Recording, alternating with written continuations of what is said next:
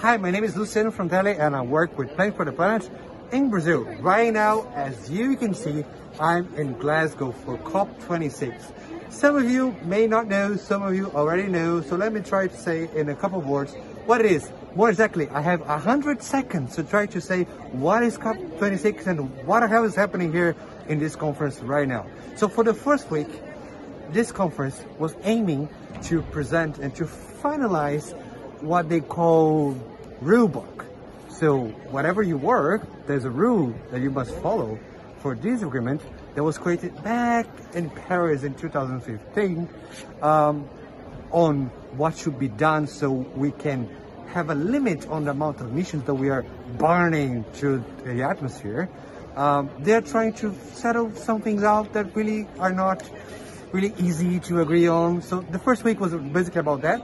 So the ministers that are arriving right now this week, the last week of COP26, can really make the big decisions on what are the rules, for example, on where is the money coming from and which way to whom, especially for those countries that are already being affected by the effects of climate change. So another point is, how can we adapt? Where is the money for the countries that need to adapt to the changes that are going to be happening by climate change? So this is just some of the points. We have civil society like myself, work for the planet, that's trying to talk with everyone else to see beyond the agreement, what can we do in the ground to help our communities, to help other people to have an amazing work, and we can have a healthy environment for healthy people, healthy animals, everything else.